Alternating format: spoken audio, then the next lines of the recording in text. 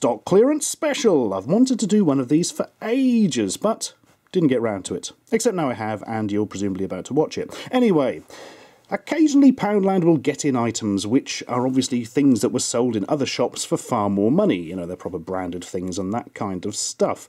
And for one reason or another, they didn't sell in the normal shops, so they've been stinking up a warehouse somewhere for years. Eventually, Poundland come in, buy them all cheap, sell the items off for £1 each. I'm sure you're aware of that concept. Anyway, I've got hold of 2 ranges, well, everything I could from a couple of ranges, to show you today. And the first, frankly, is one of the most horrific things I've ever encountered in my life. We're starting off well. I present to you Polly Pocket. No, not Polly Pocket herself, she's just a girl with an enlarged cranium who jumps around everywhere. I present to you what's in the box, the Cutants. You see, they're like mutants, only cute. If you look, you can see clearly what they are. They're like a ketchup bottle and a mustard bottle in the shape of a cat and a mouse, except they're not. As the back clearly tells us, it is a cat crossed with a ketchup bottle and a mouse crossed with a mustard bottle. So basically, Polly Pocket seems to have gone completely insane, like some sort of Nazi scientist, has killed all her pets, has skinned them, and is repurposing them as inanimate objects. Let's have a look, shall we? Because I'm sure that's just the sort of toy you're thinking of picking up for your children. I know I'm not. Right, so they're little plastic things, covered in glitter for some reason, that one, to enhance perceived value or something, and yeah. Basically, it's like the worst form of taxidermy imaginable. She's killed a cat, hollowed it out, and is using it to dispense ketchup. Not ketchup anybody would want to eat. And the same thing goes for the mouse, except it's got more humorously shaped ears. It's even got its dead eyes staring out at her from her kitchen every day. Polly Pocket, you demonic lunatic! But they didn't just stop at weird things for putting ketchup sauces in. For instance, have a look at this shiny cat that's also a cassette tape. Basically, she's got a cassette tape and glued on the cat's tail, ears, whiskers and paws, and then stuck its eyes in it. That's just absolutely monstrous. But don't worry, it gets worse. It turns out she eats them as well, or at least wants to imply she is. Here's a tiger that she's somehow stuffed full of sugar and turned into one of those Christmas candy cane things. It looks so happy with its horrible glass eyes staring out at you.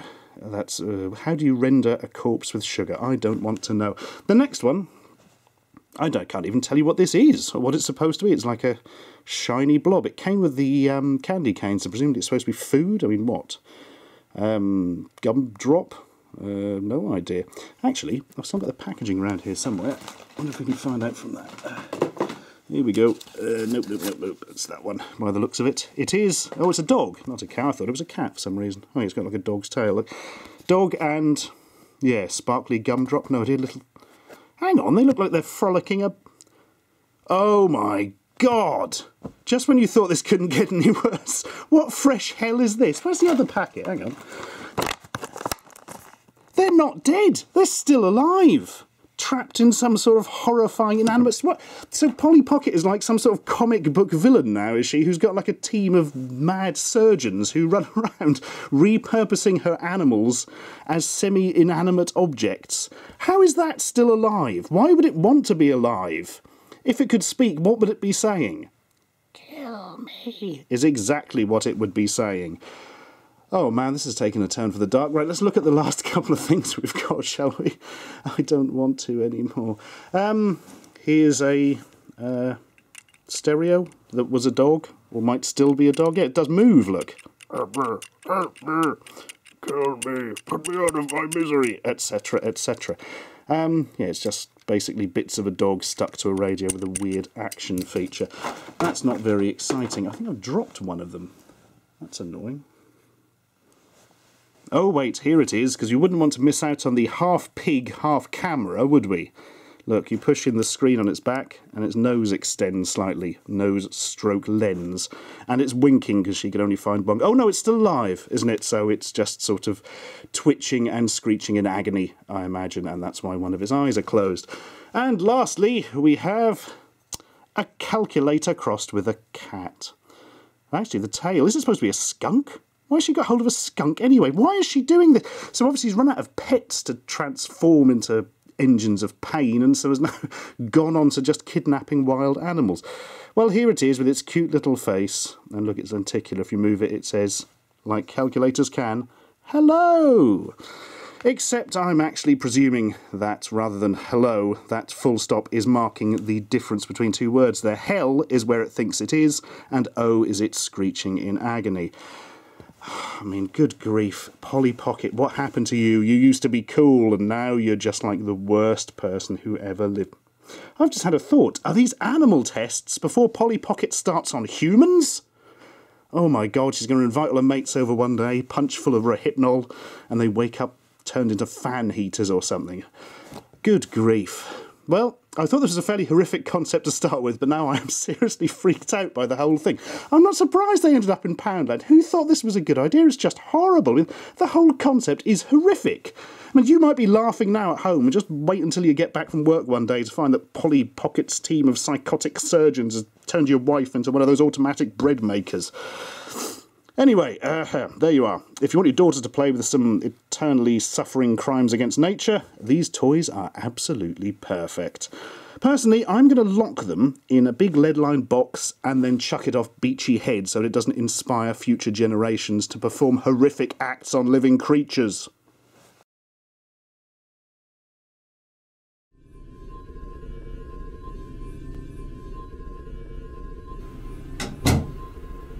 Sue, I'm home. Sue? Sue, you there? Where are you? Help me.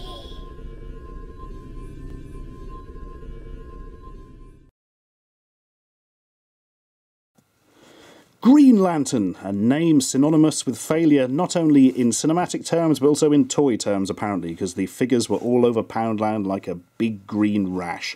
Now, I haven't seen the Green Lantern film and don't know much about the comics.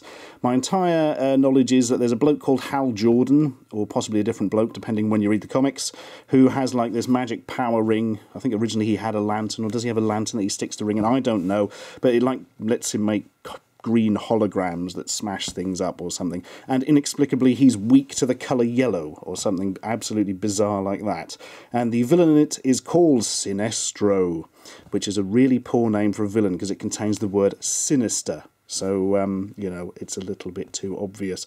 Also, there was another villain called Parallax who looked like Hal Jordan, except he had, like, white in his hair. I only know that because I had a figure of it once. I think I won when I bought some fun-sized Mars bars. What a bizarre week that was. So yes, all these action figures have turned up there, and they're all right. They're quite nicely moulded, I suppose. There's not much articulation in them. Let's have a look, shall we? But first, here's some jewellery. For you see, every figure comes with an identical Green Lantern power ring of your very own. Look, it's tiny. As in so tiny, if you get it any more in your little finger than that by bending the hard rubber, it would cut off the circulation. So that's one for very, very small children only, or for tiny little monkeys who happen to like Green Lantern. Anyway, who have we got then? First up, it is indeed Hal Jordan. Here he is. Look, he's like a test pilot, and he's got his test pilot gear on. Let's take it off. And now it's not Ryan Reynolds. I think it's supposed to be, but it's really not looking much like him. Yeah, that's not a great figure. It's sort of old Star Wars figure articulation. Probably cost him a couple of quid to knock out. And the first time I bent it, its arse fell off and then its legs dropped off. Are these ones that failed some sort of quality control, or were they all like that? Imagine if you paid 8 quid for this, you bend it and its bum falls off. Anyway, that's Hal Jordan, Ryan Reynolds or something. What's the detail on the back of the package? Hal Jordan, after being selected, I don't care. Who's next? Purple-headed man. Here he is. Look, he's basically like Hal Jordan, except he's got a purple head. Let's not think too much about that figuratively. And he comes with some sort of thing he's made from his... is that the best you could come up with? You can create anything out of these sort of light constructs, but you've got a big spiked mace to bang people on their head with. Well done. And look, You can move the arms around like that. That's about the only interesting bit of articulation these have. Look at me, mother! I may have a purple head, but I can fly! I'm sure that's exactly the voice he has in the movie. So yeah, I don't know, perhaps he's just a really angry bloke. No idea. What's his actual name? Abin Sur. Crash landing on Earth after escaping the terrible entity Parallax. Oh, there we are.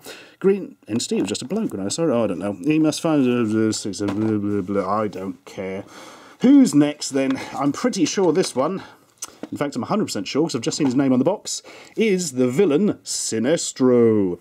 This is odd, and I shall tell you for why. Because his head is normal. I'm certain in the comics he had like a giant forehead, but perhaps they cut that out of the film in order to make it cheaper to produce or something, and he comes with a weird green sword and then like another bigger green sword. He's quite keen on his swords, basically, but other than that he's Hal Jordan with a different head and an amusing spivvy moustache. I believe in the film who's played by Mark Strong, who's an excellent actor and probably deeply regrets being in that film. Well, probably not actually, because they paid him quite a lot of money, I would hope, anyway. So yeah, that's Sinestro. Look, hang on, he does have the giant forehead, so why doesn't he have the giant forehead on the figure? Rubbish. Hate, not right, kids aren't going to like it. But not to worry, because we've got one that's not like Hal Jordan with a different head now. It's basically a small child's drawing of Chewbacca. I love the face. It's probably all it can say. And it's got little dopey legs and a giant swamp thing-like hand. It makes it look like it's constantly extending its middle finger to you. Marvellous. These are quite well made, not like those ridiculous, well, test pilots with falling off legs. It comes with this really weird thing that looks like, I don't know what on earth that is. It's just got a connector in it to poke people. Unless it's... Ah, hang on, it's an adapter, look. Comes with an adapter to use other people's weapons because it's so stupid it can't think of its own. What a shame. Also, that's a bit of a cheat, because then if you want him to have a weapon, you have to buy another figure, don't you? I'm not very keen on that. Anyway, that's by far my favourite so far. That's one for the shelf of interesting items, I think. What's it actually called? Voz. I see. Voz comes from the hostile world of Ekiram, one of the... for crying out loud. I know there's this thing in Green Lantern where it has hundreds of people in the Green Lantern Corps, but they're all like crazy aliens and stuff, but some of them do feel a bit phoned in, don't they? Anyway, next one's a cool one.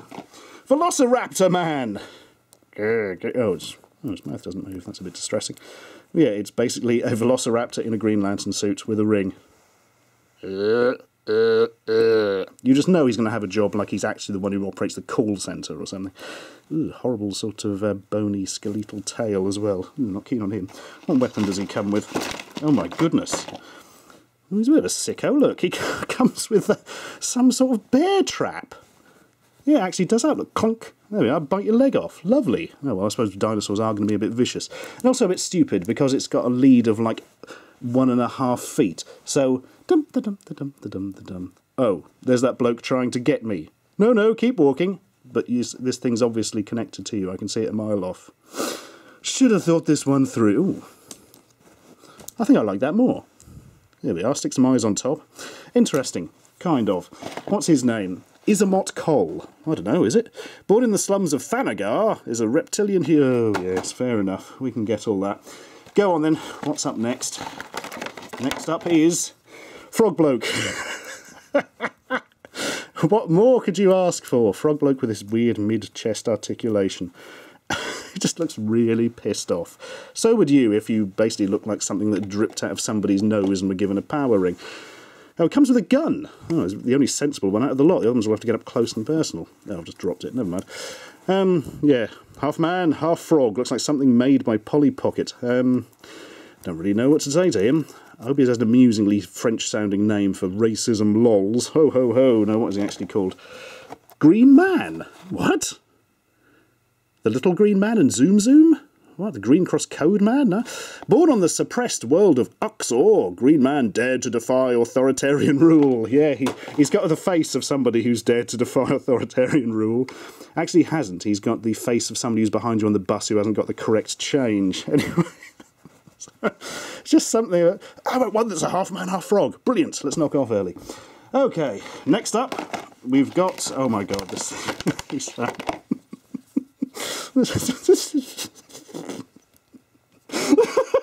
Jump cut, sorry. I thought I was immune to these ridiculous designs now, but seeing them all again in a row has just sent me off.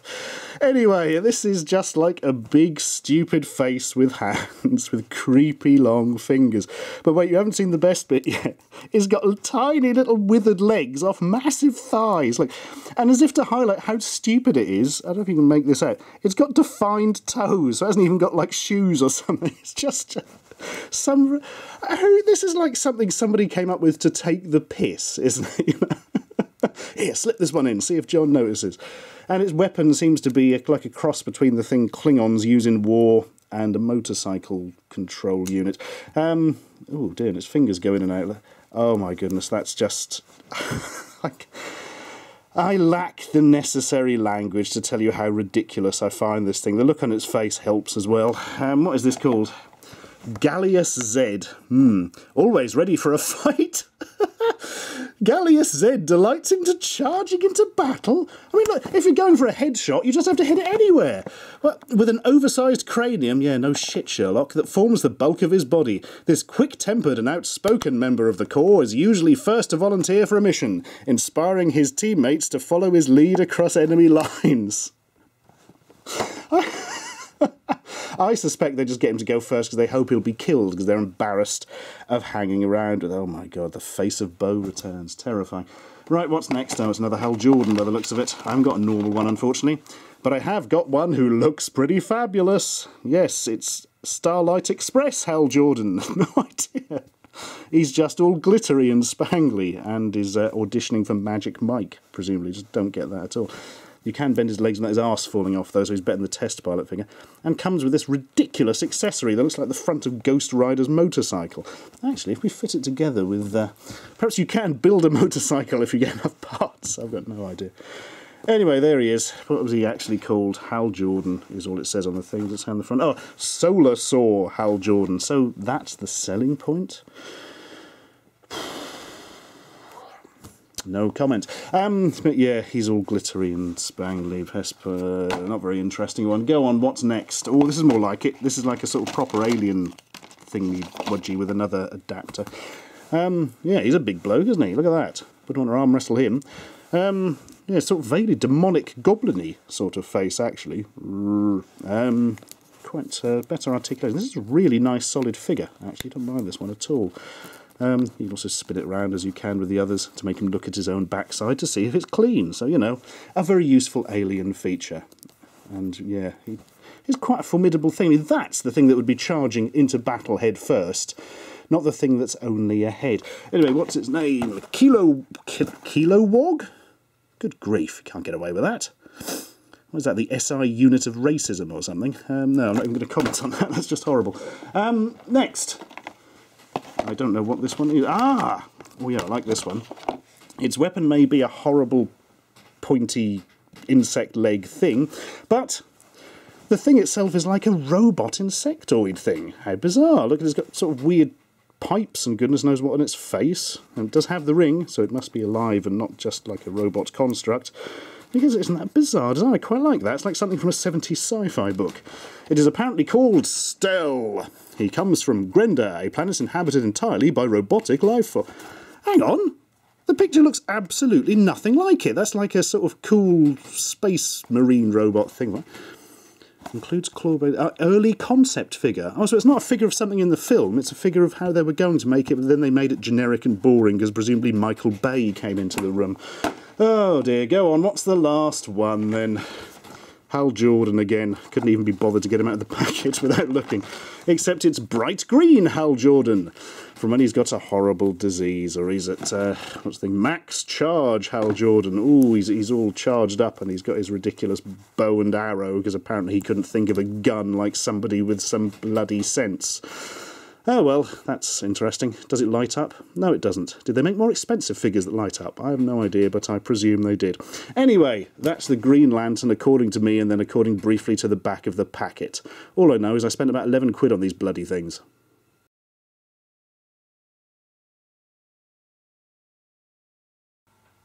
You okay? Yeah. Do you want some bread? No, not the mochis. Oh.